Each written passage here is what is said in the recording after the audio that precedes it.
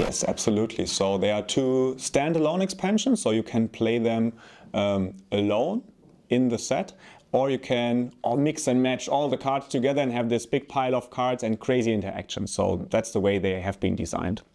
And they bring new abilities, so new stuff to explore, new card combinations to explore, but they will keep the Mindbug spirit. So they are easy to grasp. You can just shuffle the deck and start playing. It will not be a huge additional learning curve, but it will give you some new things to think about, and you will have to adjust your strategies a little bit.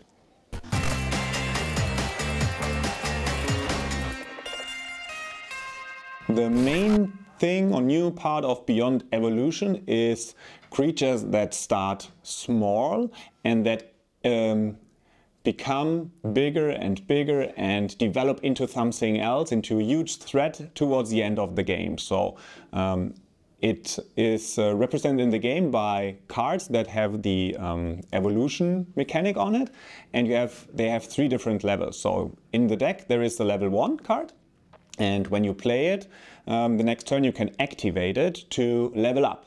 So basically you get the level 2 creature and you replace it with a card from outside the game to represent the level 2 creature, which is typically stronger than the level 1 creature. And in the next turn you could level it up again to become its ultimate form, its level 3 creature. And yeah, those level 3 creatures are really powerful. And your opponent might try to get rid of it before you get to develop it to level 3.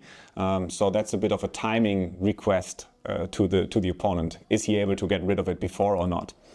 And the other new mechanic in Beyond Evolution is the actions in general. So before that you were only able to either play a card or attack with a creature.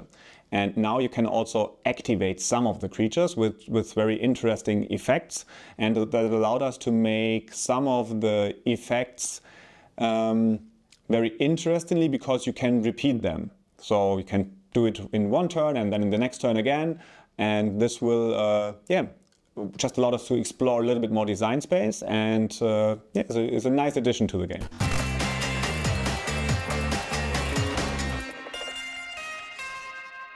Yeah, the other one is Beyond Eternity, the English name, and this one we wanted to explore the design space of integrating the discard pile more into the game, because it's kind of a shame that all the cards that go there don't have any use anymore.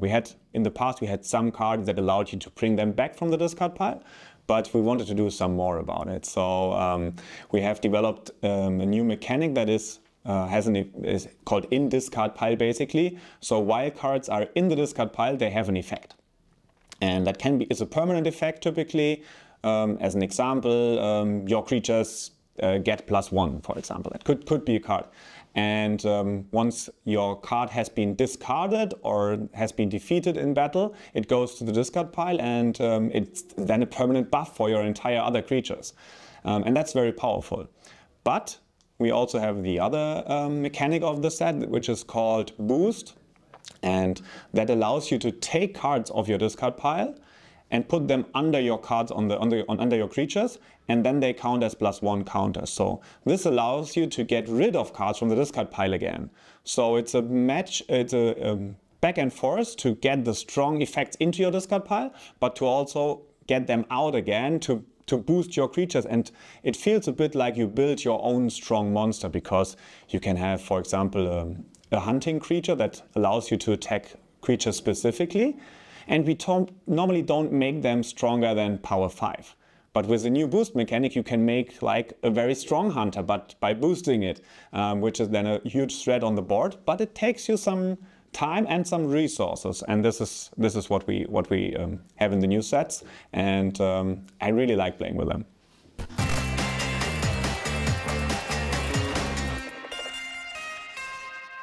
Very good question, and I can give you my view, but I can also tell you that in the design team some people have another view. So I prefer to play them separately in the beginning. So you should start playing them only with the cards of that specific set, because they have been crafted in a way that this is a balanced set, they work well together, there are interactions that were really cool, and I want people to experience that interactions. However, we have people in the design team that are really keen on mix and match all of the cards, because it's a lot of excitement to draw a card and you don't know that it's one of the few cards of the set. It could be anything. And we specifically designed the cards in a way so that you can, each and every card can be removed from that and put into another set, or all of them could go together. We have not made any cards that are so specific that they only work in this set, or that they require specific cards to be combined with. So I can give you an example for that. So we were thinking about cards that interact with the boost mechanic. So they, for example, defeat a creature that has been boosted. That could have been a card, but we didn't make that card because alone it would not make sense. You could not just take this card and put it into the base set, for example. There would not have been targets for it. And therefore we made a little twists on those cards to still be able to make those effects, but to make them able to be mixed and matched with everything. And that was very important for us. And as a result, you can mix and match everything and have a huge pile of cards and identify very cool interactions.